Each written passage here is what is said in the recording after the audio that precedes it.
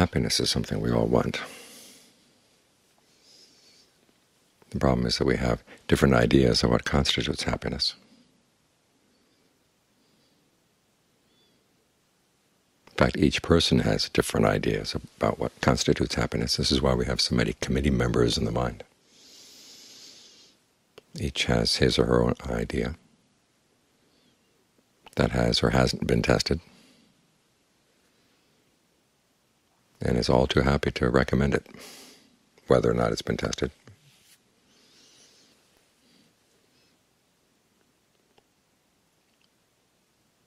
And with very little discussion about what the standards would be to count as something that's truly happy, or an activity that's truly good.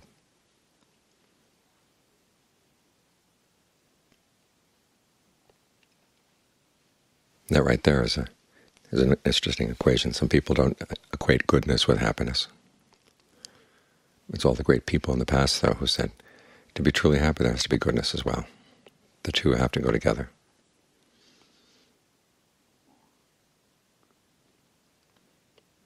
This is why we wish well for ourselves, and if we have any intelligence, we wish well for others. This is where the goodness comes in. We don't want our happiness to depend on anyone else's suffering.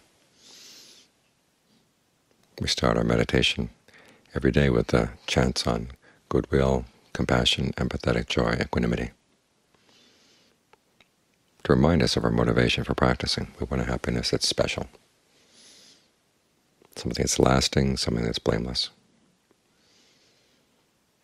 and at the same time is a gift to others. Because you notice when the Buddha talks about goodwill, it's always unlimited, immeasurable, all around, up and above, down, below. Every possible adjective he can use to describe that this is total in every direction, without exception. We want to have goodwill for everyone. Our goodwill is unlimited, but our strength and other resources are limited. This is a fact we have to live with. On the one hand, admitting our limitations, but then, too, figuring out how we can strengthen ourselves so at least we have something less in terms of limitations on our strength and our ability to do good in the world and to do good for ourselves.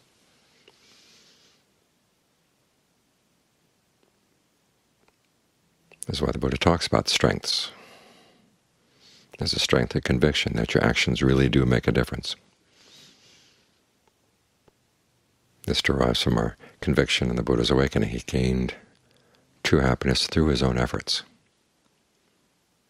And it's through qualities that were not exclusively his. In other words, the potential for these qualities exists in all of us, being resolute, being ardent, being heedful. These are all things we can do. We have them to some extent already. We're heedful about some things. We're resolute in some areas. And we're ardent in some things. The trick is strengthening these qualities and applying them in the right places.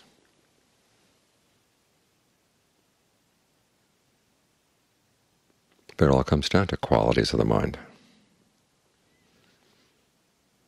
This leads right into the next strength, which is persistence. Once you see that the qualities of the mind are important, you have the desire to prevent unskillful ones from arising and let go of unskillful ones that have arisen, to give rise to skillful qualities and to abandon, and to develop the ones that have arisen so they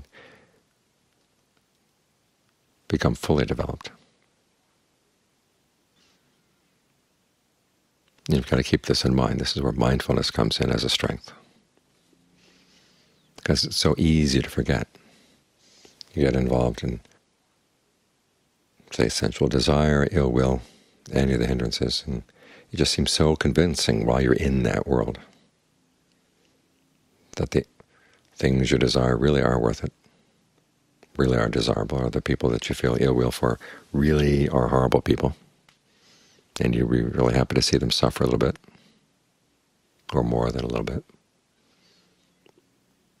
When you get a little bit drowsy, yes, the body needs to rest, you tell yourself. It's got all the signs. I just can't put in any more effort. and so on down the list. We believe these hindrances when we're in them, and so we have to be able to remind ourselves that no, they're not taking us in the direction we really want to go. When you can pull ourselves out, and this is what mindfulness is all about, recognizing a particular mind state and then remembering what we should do with it. Let go of the hindrances, develop the factors for awakening, and you gain the strength of concentration. This is really what gives food to the mind, because it gives you a source of pleasure, a source of well-being, and inner stability.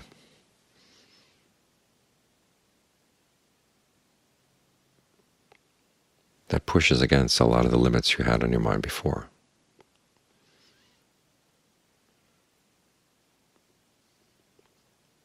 And then there's a strength of discernment. Once you have this extra energy, what are you going to do with it? The Buddha said the best thing is to first take care of the problem of how you create suffering for yourself. I don't know how many people say that this seems selfish, but it's not.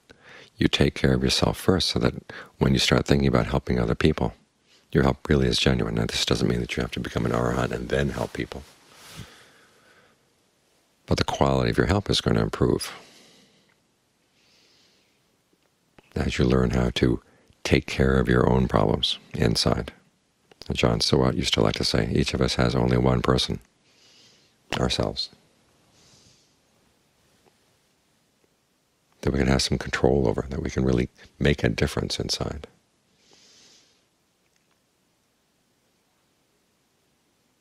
And as for the goodness you can develop beyond that, it's a gift to the world.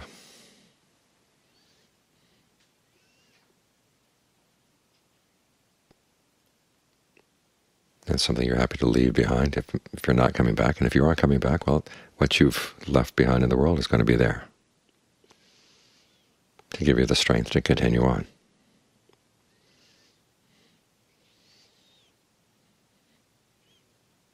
This is why the Buddha talked about our interaction with other people under two terms, under virtue and generosity. Virtue is holding back from doing things that are harmful. And generosity is all the spontaneous goodness we want to provide. It can be material things, it can be your energy, it can be your time. Setting an example for others, that too is a gift. The Buddha talks about virtue as being a gift. You give safety to others. At the same time, you give a good example. The world needs good examples. Because of the media, which seems to be taking over everybody's awareness of reality, trades in some pretty bad examples. Those are the ones that are easiest to find, say, on the net. They're all around us, and people begin to take them as patterns, as examples for how we ought to behave. You go into a place like an airport lounge or waiting at a bus station, train station, wherever. People are not looking at people anymore. They're looking at their little screens.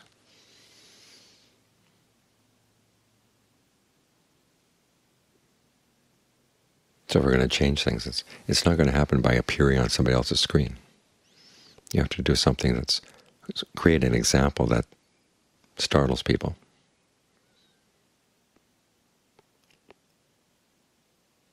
Makes them look up from their screens. It's very easy to do that with unskillful things, but to do it with something skillful takes a lot more subtlety.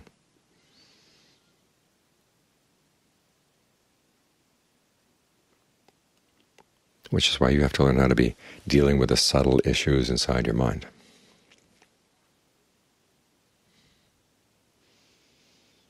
The Ajahns in Thailand. People took notice. At first they didn't take any notice at all.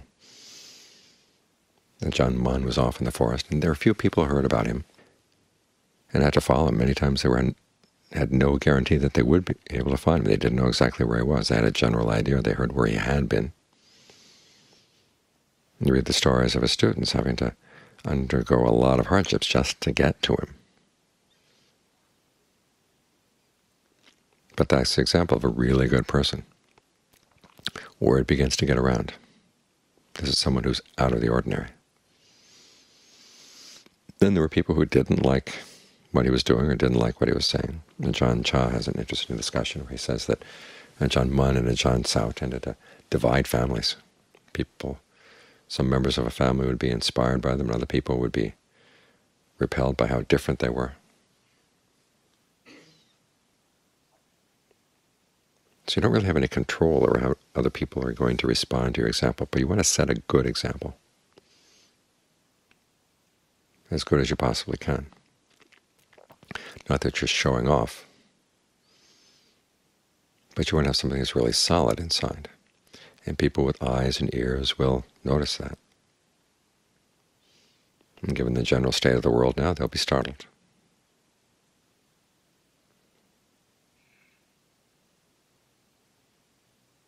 In some cases, you'll actually be able to talk to them about what's good in the practice. As the Buddha said, one of the best ways you can benefit others is to get them to be interested in getting rid of greed, aversion, and delusion, getting them interested in following the precepts, so they can take care of the one person that each of them is responsible for.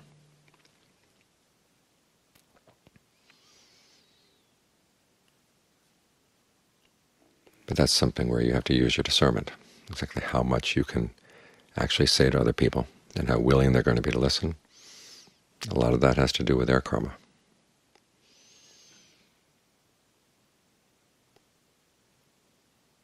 And John Lee has a comment. He says when you're trying to teach other people and they're not really interested, he says it counts as idle chatter.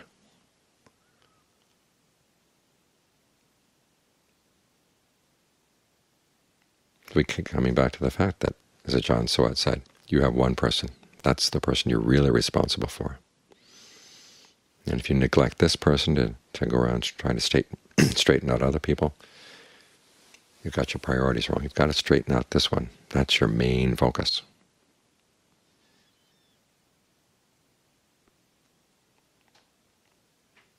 You've got to strengthen this mind so that the goodwill you have for yourself and the goodwill you have for others will have a better and better chance to be brought into being, or to show its influence. So think about these 5 strengths. There's conviction, persistence, mindfulness, concentration, discernment. These are the things that bring the limitations of your mind, take some of them down, take some of them away, so that the limitlessness of your goodwill